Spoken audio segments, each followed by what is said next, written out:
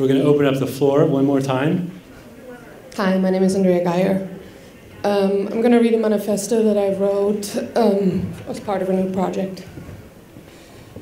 I want the museum to be, to gather together. I want the museum for me to be seen and heard and felt. I want the museum to take space to overcome my voice silenced loudly before. I want the museum to welcome my smell, my noise, my inadequacy, and my struggle. I want the museum to wake up to this new world with necessity. I want the museum to dismantle its paywall, its safety nets, and its desire to entertain. I want the museum to give us direct access to the art we need to demolish the limits of our ability to find each other. I want the museum where we is inevitably the right mode of address. I want the museum to build coalitions across colors, sounds, materials, cultures, and affinities. I want the museum to be a space spurred by contemplation and empathy. I demand the museum to undo the divisions between the rational and the crazy, to help us imagine that which we have failed to see.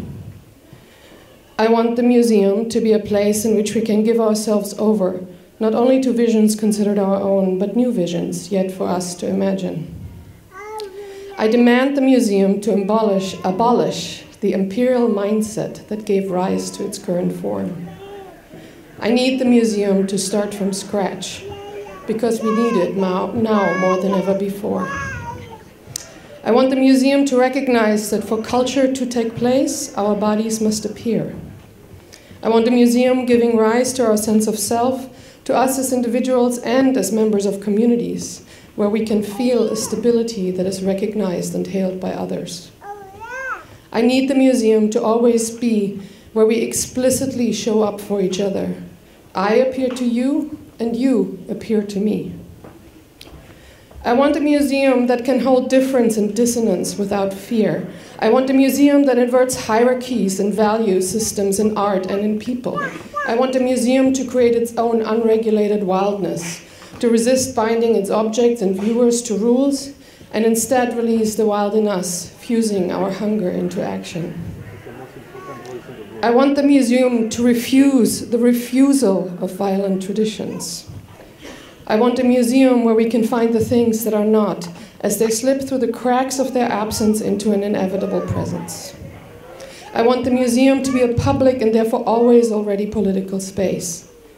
I want the museum, in fact, to contest the division between public and private, demonstrating that politics are already in the home, in the streets, at our work. I want the museum to lead its viewers away from passive admiring into active viewing. I want the museum to arise of the organization of people, their acting and speaking together, like here. I want the museum to be a place where people cannot help but speak, materializing their freedom and radicality of conversation. In response, I want the museum to be quiet and listen. I need the museum to move on. I want the museum to realize that those stripped of representation are still here, gagged by a collective blind spot. I want the museum to laugh at its own prejudice. I want the museum to emphatically court those who have been uninvited and who have never felt the need to cross the threshold of its doors before. And I want the museum to recognize that it not only needs those missing, but actually fails in its entirety without. I want a museum to inspire prejudice as a predicament of privilege. I want a museum to be a space for the movement of things, of values, and of meanings. I want a museum to be a space where I can glance back at those who are looking. I want a museum to foster disorientation for me to linger with perception. Red. I want a museum to disorganize my thoughts.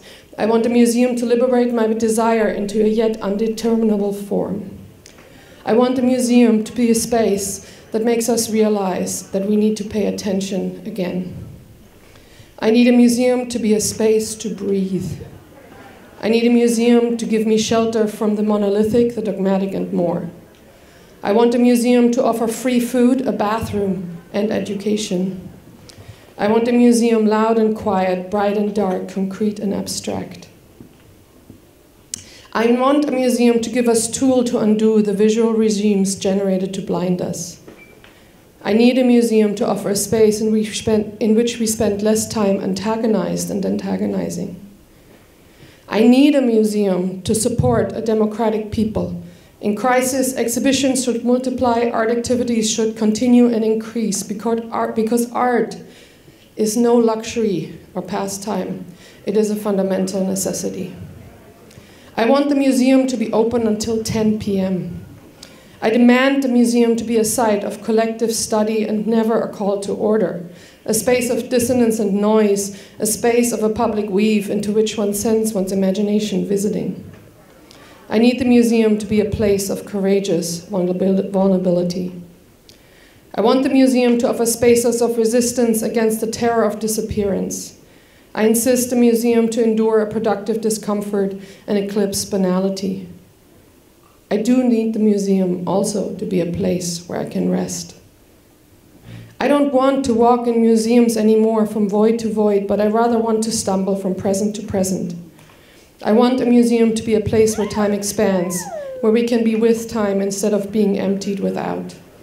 I want a museum that does not categorize art as old or new, conservative or radical, but opens it to us as a continuous and living expression.